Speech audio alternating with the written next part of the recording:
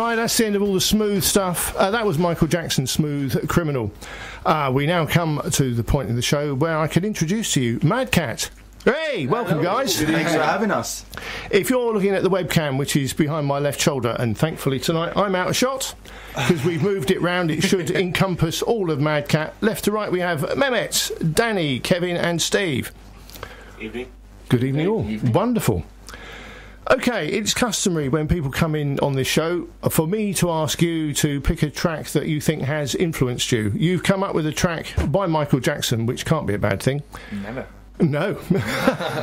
So, tell us, why have you picked that particular track?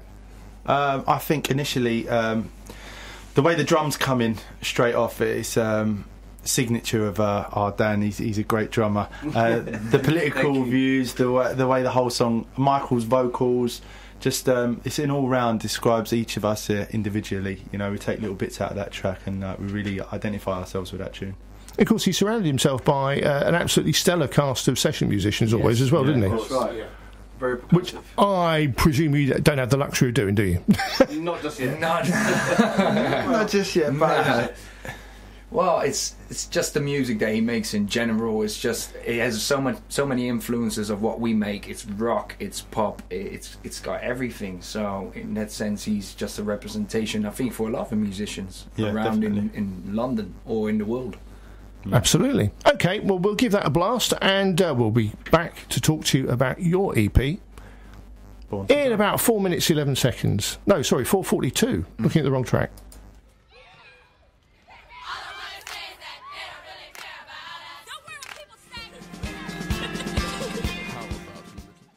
Right, it wasn't me that did the voiceover for that. That was, I don't know who did Ben's one. Anyway, right. MADKAT, we have in front of us. They don't care about us. We do care about you. Truly, we do. So, let's start with the obvious questions. Where are you guys from? Yeah, I grew up in Holland, so I'm not from anywhere here, but I moved over to North London for my ex-fiancée now, eventually. So that's where I'm from. Yeah, I think we're mostly based in North London, like your Enfield, Palmer's Green, Southgate, that kind of area. That's where I was born and raised anyway. Okay. Yeah. Same for me as well, yeah. All North Londoners, except this one. Except Kevin. Where do you come from in Holland then, Kevin? Rotterdam. Rotterdam? Yes. No, a song about Amsterdam. that? Yeah. A lot of English people do, I know. Yeah, he has heard that jingle over 50 times now. Yeah. A lot. Yeah, well, big seaport, lot going on there? I think still the biggest seaport in the entire world, I believe it is. I think the Chinese tried it, and then the Rotterdam people went, no, we're not having it, and they just broadened it up. No, there's a lot of things going on down there. It's a fantastic town. For anybody going to Holland, everybody always goes on about Amsterdam. Get on the train, it takes an hour to get there, and it's beautiful, fantastic. Kev is also applying for a job with the Rotterdam Tourist Board, so I tried. Yeah, it's a long commute though, isn't it, from North London to Rotterdam? Yeah, no, but when you're in Amsterdam. Yeah, okay. Right, so you're North London boys-ish. Obviously, you've been influenced by Michael Jackson. Probably thousands of musicians have. Yes. Where else do you come from musically? I think kind of one of the beautiful things about the band is there's quite an eclectic mix of influences. I mean, it's a bold statement to say, but I think between the four of us, you could say that pretty much nearly every genre is covered from what we would listen to at home. Like at the moment, I mean, I go through phases. My iTunes playlist at the moment is predominantly dominated with kind of world fusion jazz mixed with kind of 90s to early 2000s hip hop, but then you got me and Kev also like to indulge in metal a lot. You know, Steve's a big soul man. So yeah, there's a lot of influences there, which is kind of it really helps when kind of gelling with the writing process as well. Definitely. Yeah, I don't think you can actually just pinpoint one sound from us, really. No, I mean, it's a very cliche musical thing to kind of say, which we do realise that, but like. It's a kind of a theory I've always lived by. Is the strength of the musician is always summed up by the kind of willingness to listen to different types of genres of music, and it always helps when kind of looking and writing to have as many influences as possible, really. Well, that's true. Actually, although I introduced you by name as we started, what do you play? So, Mehmet, what's your bag? Bass player. Okay, Danny? I'm the drummer. Noisy boy. Noisy, definitely. Noisy, yeah, okay. Kevin? I'm the guitarist. That leaves you as a vocalist then. I'm the vocals, yeah, that's right. Do you do anything else? I dance really badly, but I always enjoy myself. Just vocals, and I'm trying to learn the guitar. To be honest, I've been learning for about 15 years, but not really getting anywhere. I've been learning a lot longer than that, and I've never got anywhere with it. So, hey, don't worry about it. If you can sing, that's good enough. You don't have to worry about carting an instrument about, do you? Exactly. You can just get there and turn up and do it. Exactly. He's got his instrument there in his chord. Yeah, you have, yeah. Yeah. Nobody else gets to do that. Well, You decided to be the drummer, my friend. I'm going to be a flute player next life. That's not very rock and roll, though, is it? Oh, make it triangle then. yeah. Do you know, you've hit on something there. Quite often in a track, you hear something that's got a sort of fairly predominant part. And I can't think of the name of the track, but there is one that's got a triangle in it. And I always think, who gets the credit for the triangle? Who's playing that? Have they got a line on the cover somewhere? I don't know. I just chuck that out there as an idea. Somebody very eager. I think the triangle. Some form of mechanical right will go to that triangle. Yeah, I reckon so. He's been practicing for years. So. Yeah, session musician. Yeah, I do. I do triangle. I'm going to lead the triangle. Yeah, most of us are in love triangles, not other triangles. Oh, fair enough. Okay. Oh dear. Right. Okay. We've sort of spoken a bit about what you do. Let's have a listen. Well, no. Actually, no. Before we do that, new EP, first EP, yeah. Yes. Right. Yes. Okay. It's called Born to Die, which I suppose is fairly accurate. That's Born Die. That's the way it goes. To Die. Is there anything deeper behind that at all? I think Born to Die, the actual first song, which the EP is called after, explains it very well. Yeah, it's just one of them things we came together and we started writing. Lyrically, I sort of just came up with the idea of why we're here, what gets us going, what doesn't get us going, and it just snowballed into this track. And I think everyone sort of comes out in the track with their own individual pieces, and it just takes you from one step to another step. Okay, well, we'll give that a run then, and we'll talk about your writing process afterwards, because that always interests me as well, how bands put stuff together. So if I can find the right bit here, that should be the one. Okay, and hopefully I've got nothing extraneous going on in the background. No, that's all quiet, that's good. Right, here we go. This is Born to Die.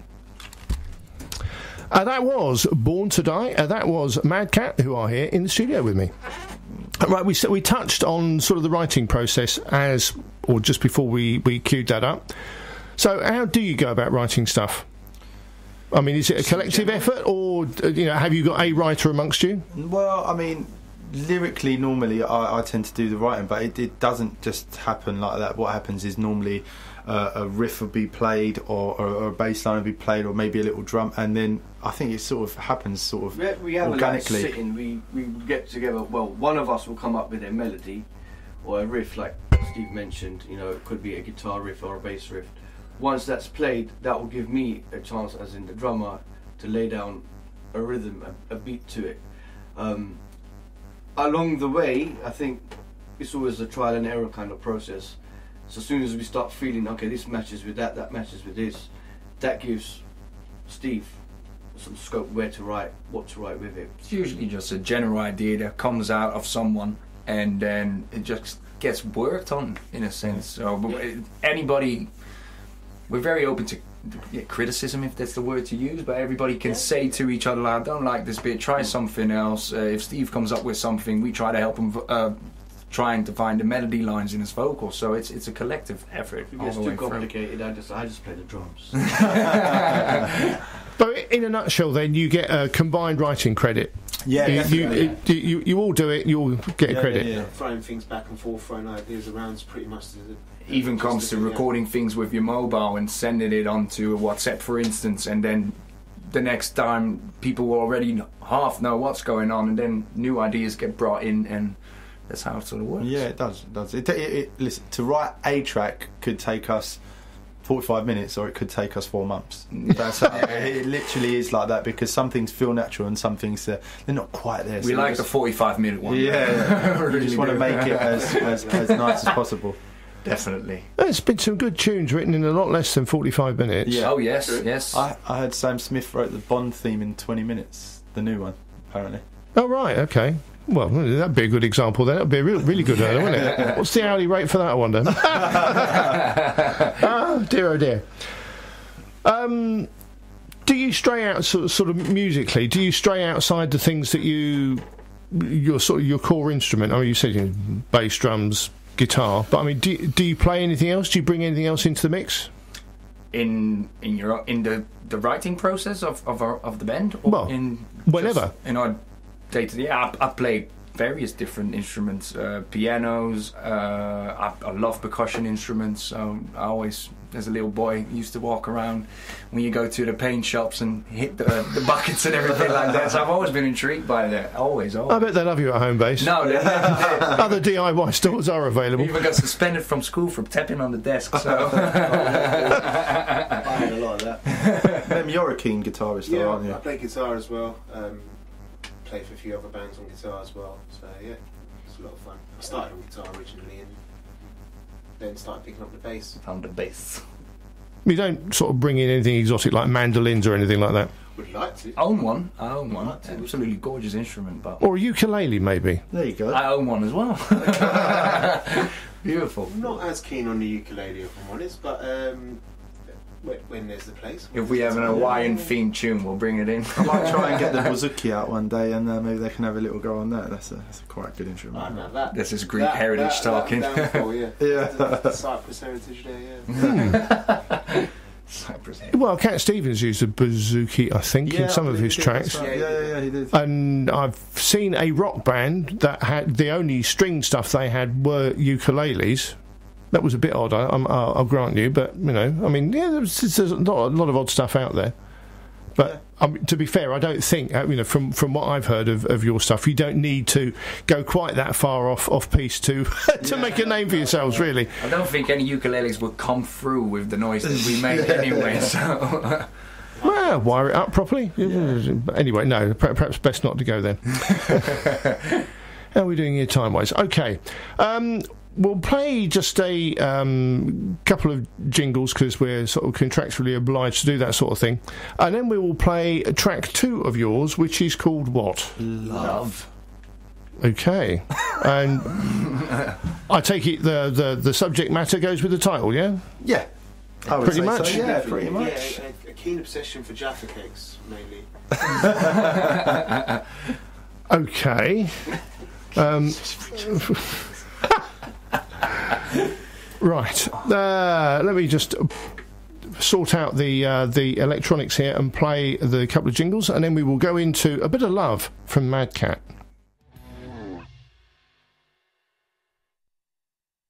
Right. Oops. That was love. That was MADKAT, and they are still here in the studio, talking to us live on Radio Dacorum about their new EP, Born to Die, which is released when? 2nd of October. So it is. And we've got the launch party happening at the Silver Bullet in Finsbury Park, which is opposite the Finsbury Park station. It's a renowned, it's a renowned venue as well. I think it was rated one of the top live venues in London for Mainly the the past. sound is amazing there. Yeah, so Loud. yeah, we're going to be having a few bands playing on that night, but it's going to be a big night. We're going to launch our EP. It's going up on iTunes on the same day, and if you turn up to the door with a receipt on your phone from iTunes saying you've bought the EP, you can get in for free.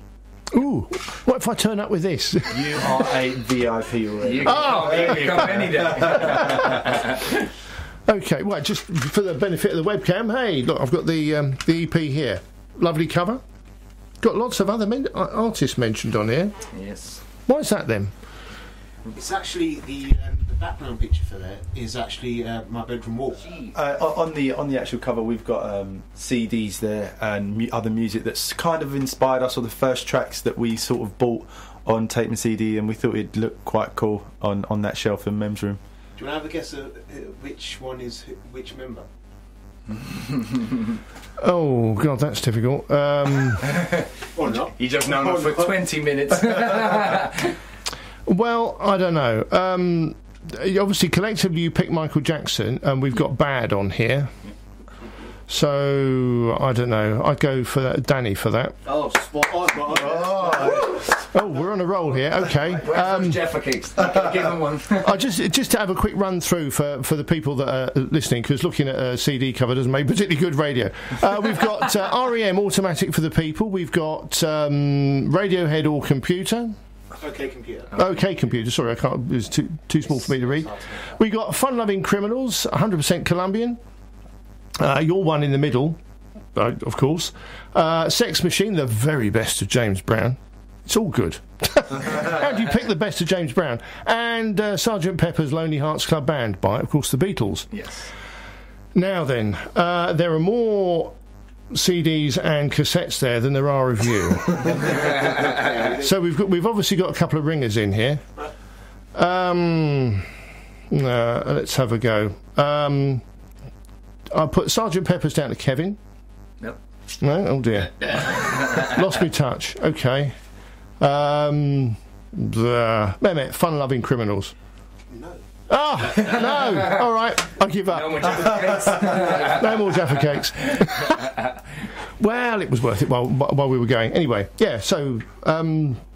where were we? Oh, yeah, we were talking about the launch and social media. You must have a social media presence. Yeah. You can pretty much get us everything on We Are MADKAT, all one word, and that's on the Facebook, Twitter, Instagram. The website itself is Messenger Pigeon. wearemadcat.com.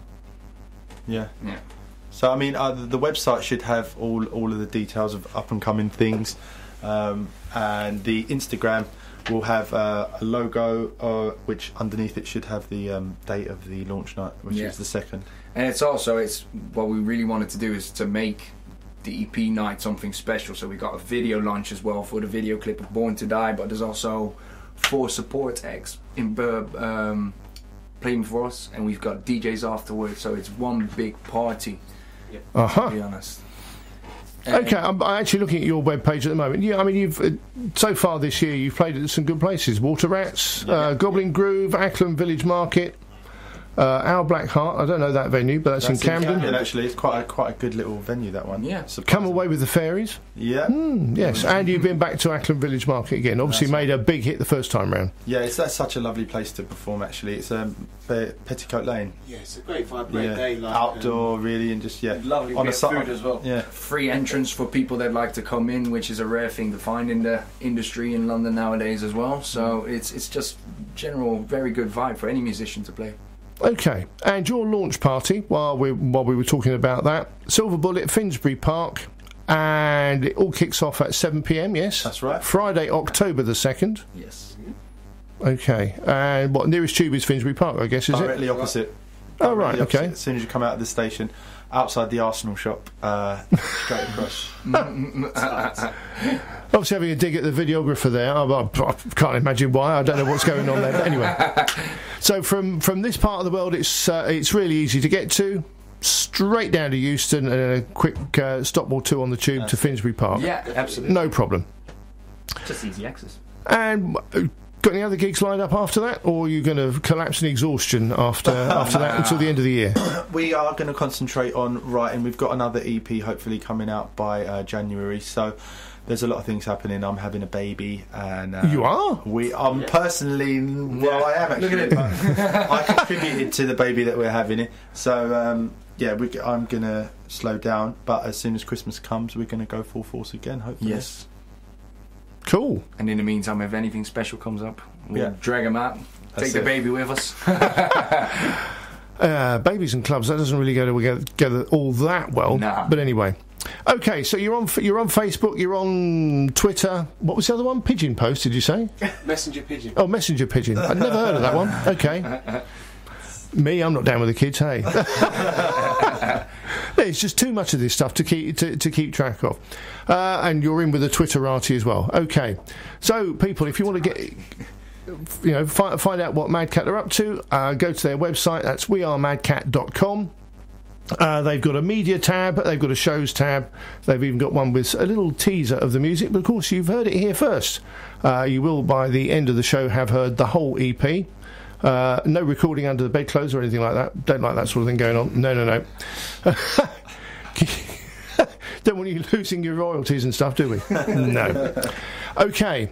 Right, I think we're about at a point where we could be playing that last track. Last track is Got to Go. Yeah. It's basically a song written about leaving someone that really is taking advantage of their situation with you, and you've had enough, and it's time to kick them out. It's a banger in general. It's just a... So it's them that's got to go, not you. Oh yeah. We're here to stay. Yeah. Well, it'll be cosy is all I can say, and it's blooming warm in here, as you will be noticing.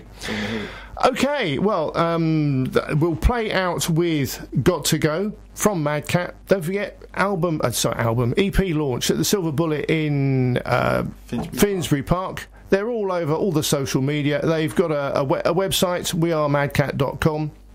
You can find out anything you'd want to know, and probably more, if I'm honest, on the website. Loads of photographs of them doing all sorts of strange things.